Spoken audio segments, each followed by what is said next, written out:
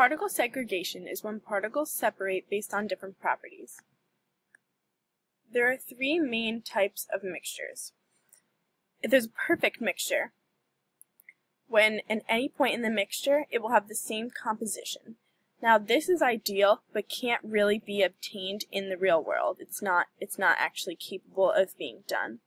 A random mixture, which is usually what happens in real life, is when the possibility of finding one certain composition is the same at any point in the mixture. And a segregated mixture, where the particles usually have different properties, one component is more likely to be found in some areas, and it's not random. Now, why do particles separate? It's due to many different physical properties, such as size distribution, shape, and density, but it's mostly determined by the actual size of the particles. There are four main types of particle segregation. The first one is trajectory segregation. If the particle is under Stokes' law and it's projected horizontally, you can calculate the limit of the distance it can travel throughout space. So this is segregation when particles are moving through the air. The second type is percolation of fine particles. This is when you have massive particles and each individual particle can move. These particles rearrange, and when gaps open up, small particles fall down into those gaps.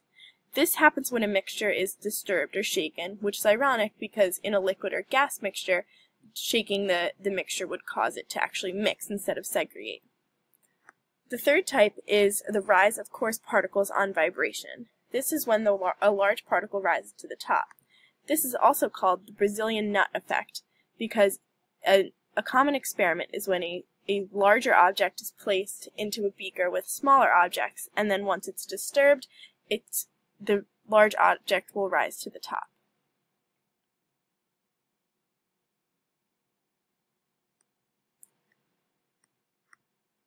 The fourth type is elective segregation. This is when there's a stream of velocity air upwards, and if it's greater than the terminal velocity of the smaller particles, it gets carried up with the air, but the larger particles fall down and settle out.